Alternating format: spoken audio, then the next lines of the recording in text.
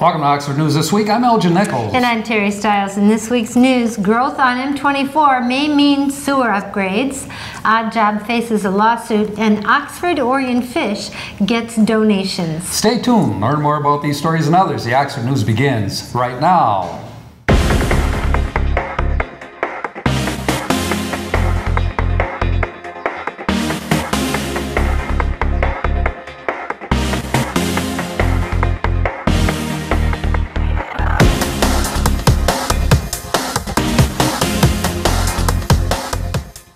In response to customer complaints and media reports, the Michigan's Attorney General is preparing to take legal action against the Oxford-based trash hauler Odd Jobs Disposal.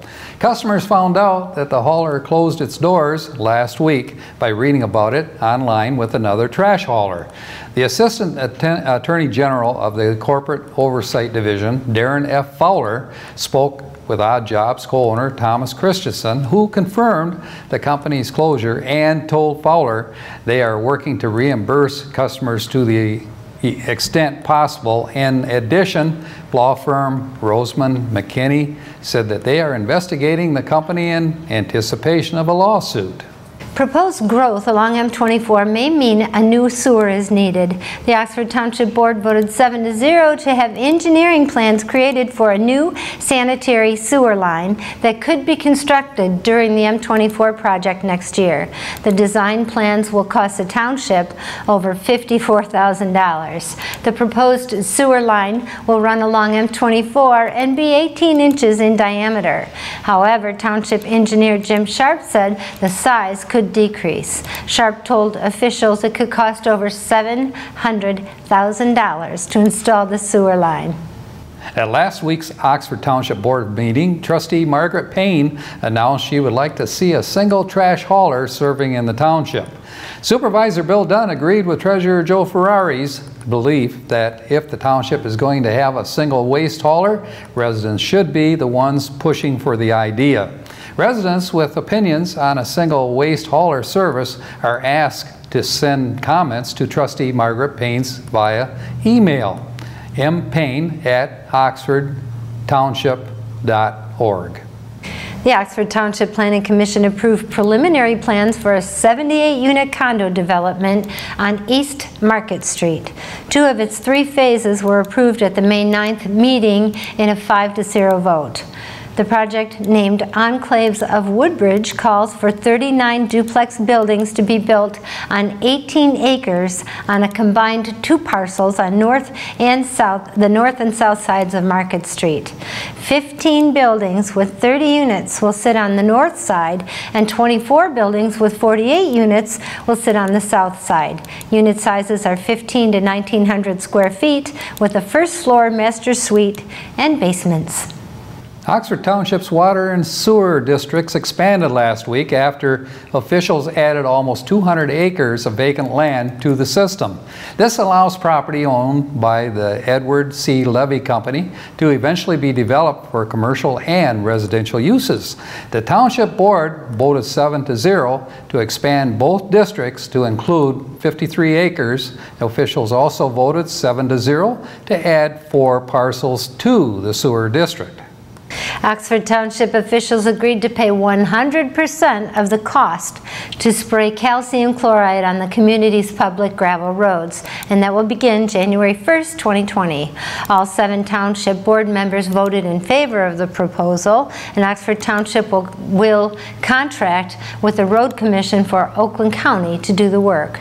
The decision was in response to 8 residents who live on Coates and Sanders roads who made the request during the public comment portion of the board's April 10th meeting. Oxford's 4 neighboring townships, including Addison, Brandon, Orion, and Metamora, all pay 100% of the calcium chloride costs. And last week, Oxford Addison Youth Assistance honored 37 students at its annual Youth Recognition Ceremony held at the middle school. Police Chief Mike Sowald served as a guest speaker, and City carries valuable equipment on his police belt, but the most important tool he has is the one he uses every day, his mouth. He made the point that if you treat people with respect, 9 times out of 10, you will get respect in return. He encouraged students to remember this bit of advice. Members of the National Association of Letter Carriers delivered more than 35,000 pounds of non-perishable food items to help stock the shelves of the Oxford Orion Fish Pantry. Fish Board Vice President Julie Howard said the letter carriers and volunteers collected 16,000 pounds from the Oxford Post Office and over 19,000 pounds from the Lake Orion Post Office. Wow, congratulations to them. That's a lot of carrying, I'm telling you. It is a lot of carrying. You want to talk about salt?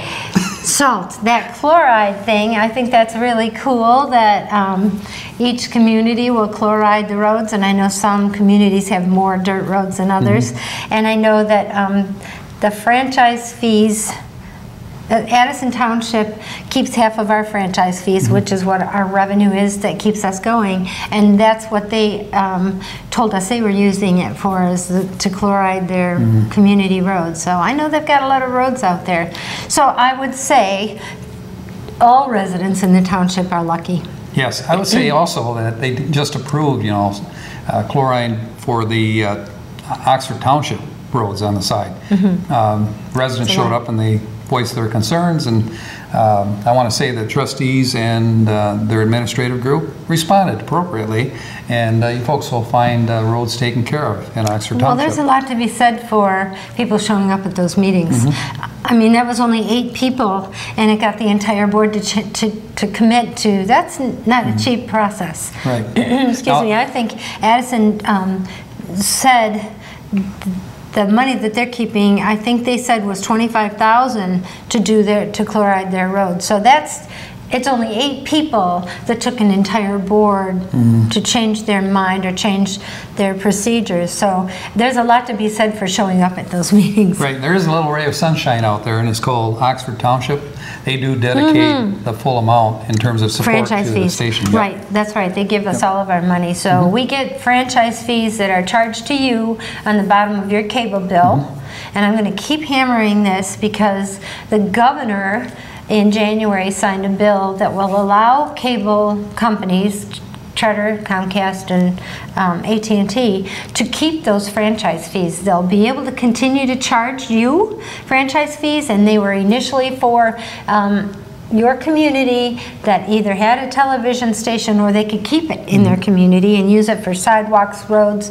Some communities pay police officers for it. Now they get to keep that, saying that it's an in-kind service that we get to use their airwaves, which is something that was demanded that we get by the federal government. So I'm still not happy about that. And what is the most disturbing is very few communities protested that, and every community is going to lose that money. Every single solitary community in the state of Michigan will lose their franchise fees if the cable companies follow through with that in-kind service thing.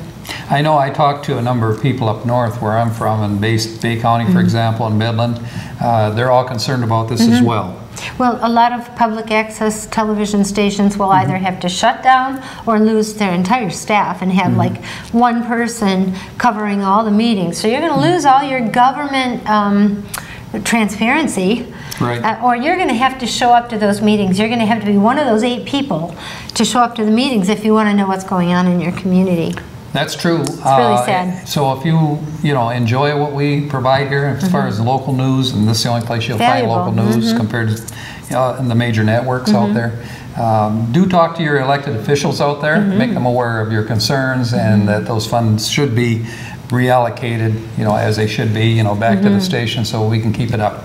Our representative in our area is John Riley. Yep. So you can call Lansing and talk with John Riley, or even our state senators. They need to overturn that bill. It was called SB 637. There's a lot of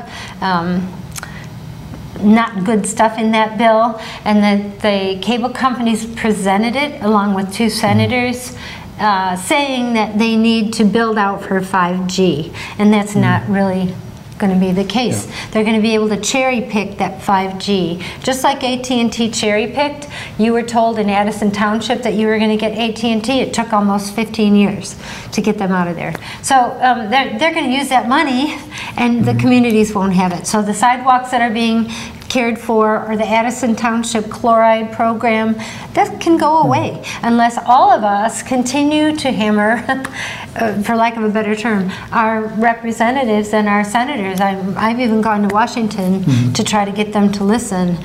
Debbie Stabenow is one of our representatives, and she doesn't even understand that her voice would matter.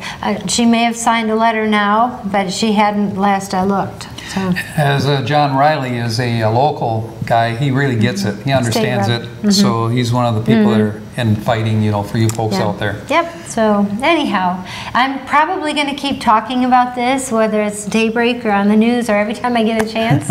I'm not abusing you. I'm just trying to let you know that we're working for you and for our community, and we really want to stay here because we think this community is really important. So that's it for Oxford News this week. If you'd like to learn more about these stories or others, you can pick up a copy of the Oxford Leader newspaper, or better yet, catch us on our website, occtv.org, on YouTube, and of course the regular cable channels, Spectrum 191 and AT&T Channel 99. Coming up soon, OCTV's very own Cody Wright with school sports and school news with Alexis Ware. And you won't want to miss Auto Talk and Science in the News with Dave Kenny. I'm Terry Stiles. Thanks for watching Oxford News this week, where we bring your news closer to home. And I'm Elgin Nichols. Remember, always be kind to your friends and neighbors, and thanks for watching. Welcome to Science in the News. I'm Dave Kenny, and these stories are taken from the publication New Scientist. In our first story, sometimes it's hard to make out what people are saying in a noisy, crowded environment. A device that reads your mind to work out which voices to amplify may be able to help. The experimental device can separate 2 or 3 different voices of equal loudness in real time. It can then work out which voice someone is trying to listen to from their brain waves and amplify that voice. The device, created by Nima Meskarani at Columbia University in New York, is a step towards creating a smart hearing aid that can solve the classic cocktail party problem: how to separate voices in a crowd. First, Meskarani's team worked out on a system that could separate voices of 2 or 3 people speaking into a single microphone at the same loudness. Several big companies like Google and Amazon have developed similar AI-based ways of doing this to improve voice assistants like Alexa. But these systems separate voices after people have finished speaking, Meskarani says. His system works in real time as people are speaking. Next, the team played recordings of people telling stories to 3 people who were in hospital with electrodes placed into their brains to monitor epileptic seizures. In 2012, Meskarani showed that the brain waves in a certain part of the auditory cortex can reveal which of several voices a person is focusing on. By monitoring the brain waves of the 3 volunteers, the hearing device could tell which voice the people were listening to and selectively amplify just that voice. When the volunteers were asked to switch attention to a different voice, the device could detect the shift and respond. There's still a long way to go before a practical hearing aid could be created. For starters, of course, people are not going to want electrodes in their heads. But Meskarani says it's possible to detect the relevant brain waves with scalp electrodes or even electrodes built into earphones. There are other possible ways to select the voice to be amplified, such as the direction a person looking or even a manual switch. But Meskarani does not think that people will want to stare fixedly in one direction. A hearing aid would also have to be able to cope with more than 3 voices and other kinds of noise. This should be achievable with further development. For instance, more distant voices at a party merge together in babble noise that is simple to filter out. Wow. In our next story, WhatsApp has rushed to roll out security fix after concerns were raised hackers could inject surveillance software into phones via the call function. The company says users should upgrade to the latest version of the app. The vulnerability allowed attackers to install malicious code on iPhones and Android phones by ringing up a targeted device. The code could be transmitted even if users did not answer their phones, and a log of the call often disappeared, the Financial Times reported. The Facebook-owned company says the attack bore a resemblance to spyware developed for intelligence agencies. There are concerns that the software was used in attempts to access the phones of human rights campaigners, including a UK-based lawyer. We believe a select number of users were targeted through this vulnerability by an advanced cyber actor, WhatsApp told the Financial Times. The attack has all the hallmarks of a private company known to work with governments to deliver spyware that reportedly takes over the functions of mobile phones' operating systems. The firm said it alerted officials at the U.S. Department of Justice after discovering the vulnerability in early May. WhatsApp claims to have 1.5 billion users around the world, and it released a software update on May 13th. According to the Financial Times, the spyware was developed by NSO Group, an Israeli cybersecurity and intelligence company. Under no circumstances would NSO be involved in the operating or identifying of targets of its technology, which is solely operated by intelligence and law enforcement agencies, NSO Group told the paper. The vulnerability and suspected attacks have been investigated by Citizen Lab, a research group at the University of Toronto. We believe an attacker tried and was blocked by WhatsApp to exploit it as recently as May 13th to target human rights lawyers, said the lab. On Monday, Amnesty International says it was backing a legal action against the Israeli Ministry of Defense demanding that it revokes NSO Group's export license. NSO Group sells its products to governments who are known for outrageous human rights abuses, giving them the tools to track activists and critics, says Dana Lingleton, Deputy Director of Amnesty Tech. Well, that's it for this edition of Science in the News. I'm Dave Kenny. Stay tuned to Oxford Community Television. Hello everyone, and welcome back to another episode of School News. This past week, Clear Lake Elementary had their last Green Team meeting for the year. They also had their annual Plarn Party where they make doormats and pillows for the homeless. Wednesday, we visited Dee Shepherd and the equestrian team as they practiced, and all OMS 8th graders said farewell to middle school at their farewell party on Friday. These highlights and more on our Community Access and the Schooling Around segment, so stay tuned. This week, Lakeville, Leonard, and Daniel Axford all have their incoming kindergarten information night. Lakeville is being held on Monday, the 20th at 6:30. Leonard's is on Tuesday, May 21st at 6:30. And Daniel Axford is having theirs on Wednesday, May 22nd, of course, at 6:30. All three schools are asking that it be kept parents only. Today, May 20th, Oxford High School is also having their Senior Academic Awards being held in the Performing Arts Center starting at 6:30. Tuesday, OHS is having their graduation rehearsal at DTE at 9 a.m. and Clear Lake has their IB exhibition from 6:30 until 8:30. Wednesday, OSEC is having their capstone night from 5 until 7:30, as well as a Lakeville exhibition at 6. Thursday, Daniel Axford has a field trip all day long, and Oxford High School says goodbye to the 2019 senior class at DTE for their graduation starting at 7 p.m. To end the week on Friday, all elementary schools have an early release day, so be sure to check with individual schools for specific times. In board news, if you missed the last Board of Education meeting on Tuesday, May 14th, here's a highlight of some of the talking points. We have Chandler Cheney here. Chandler, if you could stand up, please, and come forward. Chandler is a student of ours who participated through a program that we really started this year called Graduation Alliance. And Chandler has done all the work necessary to receive his diploma. So, Chandler, congratulations.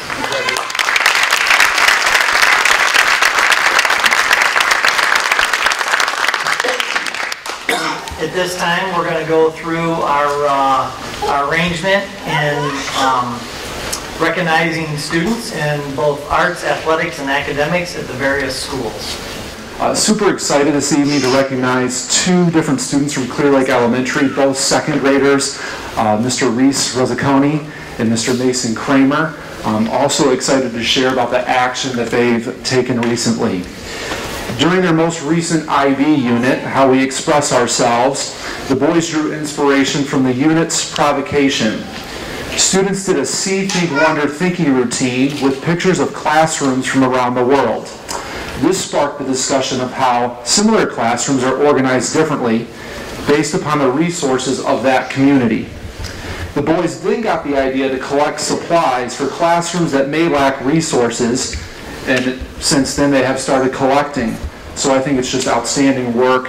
Appreciate your boys' leadership. Excellent job. That was footage from the board recognizing students for their art, athletic, and academic achievements, as well as awarding a student with his diploma. To see the full video, visit our Facebook or YouTube page at Oxford Community Television. Remember that if you would like to be in attendance at one of these meetings, the entire community is welcome to come out. They are housed at different locations every meeting, so be sure to check for the right location before showing up. The meetings always discuss policy, educational goals and concerns, curriculum changes, and annual budget maintenance. Community members do have selected times to address the board with their comments set aside on the agenda available every meeting.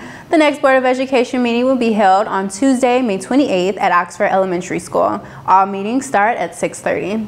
Before we go, if you attended prom this year and would like an opportunity to be featured on School News in the Schooling Around segment, submit your prom pictures to manager@occ.org or on Facebook at Oxford Community Television for a chance to appear on the next few episodes of School News.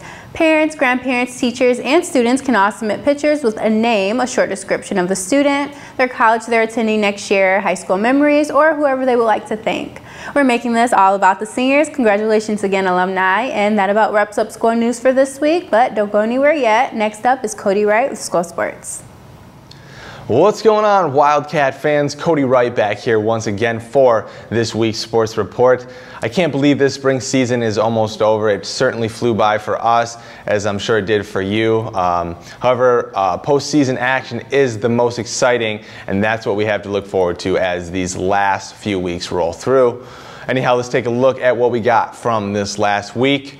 What a season it has been for our boys lacrosse team. Head coach Sean Regan has really done a great job with these young men. The boys took the OAA title, and now we are finishing up our regular season schedule and preparing for districts. It was senior night here at home on Monday. The boys taking on Ann Arbor Gabriel. We honored the seniors at halftime. This team moving on 6 fine athletes. We're going to miss them all. Seth Grove, Colin Grzanka, Samuel Barrett, Brendan Nelson, Alex Russell, and Thomas Wandry. We wish all of them the best of luck. After the half, we finished the game up strong, taking the win 8-3. Logan Vachon with 5 goals, Luke Grove with 2, and Jake DeWood with 1, not to mention many more. The boys' overall record now sits at 12-3 with an undefeated status in the league. Also, the boys' baseball team took on Stony Creek on the 9th here at home. It was a close game. Stony was hot at the plate. Oxford did stay in the game, but fell short by the end of it, 8-7. On the 13th, the boys went on the road to take on Rochester Adams, falling to a final of 4-0. The JV team also taking on Adams here at home, and they took the win 7-2. On the other hand, the girls softball catcher, Gabby Dinges, a junior, earns Athlete of the Week. Last week, she was 8 for 15 with 6 runs scored, and she caught every inning for the team's 4 games. Not to mention, she is currently one of the players on the team with a 4.0 GPA. We're certainly glad to see Gabby is only a junior, and she will be back for another year. The girls took on Stony Creek here at home on Wednesday. Super high scoring game with both teams very hot at the plate, but the girls had that extra edge that took the win for them. Final score at the end of the night, 16-11. And last but not least, the boys golf team continues to sit at the top of the OAA White Division, defeating Stony Creek on their home course 156-164. Leading the team was low scorers Jake Billis and Hayden Durant with 38 each. Also Keaton Cleland and Matt Schultz with 40 each, and Chase Mayer and Ryan Hall with 42 each. The boys are undefeated in the division as well. Anyhow, that's gonna just about do it for this week's report. For any more info on these events and more, go to oxfordathletics.org. There is plenty of game breakdowns, statistics, and more all right there for you to check out. Once again, that is oxfordathletics.org. While you're at it, might as well check us out at occtv.org. All of our coverage of these events and more can be found on our YouTube page, which you can access through the website. Once again, that is occtv.org. I want to thank you all for watching and remind you to tune in next time. But until then, I'm Cody Wright. Go Wildcats. Welcome to this edition of Auto Talk. I'm Dave Kenny, and these stories are taken from the publication Automotive News. In our first story, Nissan Motor Company said on May 16th that it would for now stick to self-driving technology which uses radar sensors and cameras, avoiding LiDAR or light-based sensors because of their high cost and limited capabilities. The Japanese automaker unveiled updated self-driving technology a month after Tesla Incorporated CEO Elon Musk called LiDAR a fool's errand, berating the technology for being expensive and unnecessary. Nissan, which wants to have its self-driving cars on city streets by 2020, has long shunned LiDAR, a relatively new technology that recently has attracted an influx of investment by competitors. Nissan unveiled its own latest self-driving technology, which enables hands-free driving in single lanes on highways on predefined routes. Nissan said vehicles equipped with its ProPilot 2.0 technology for the Japanese market uses a combination of onboard cameras, radars, sonars, GPS, and high-accuracy 3D map data. The technology, to be released in Japan later this year, uses radar and sonar sensors along with cameras to compile the three-dimensional mapping data required for cars to see their surroundings.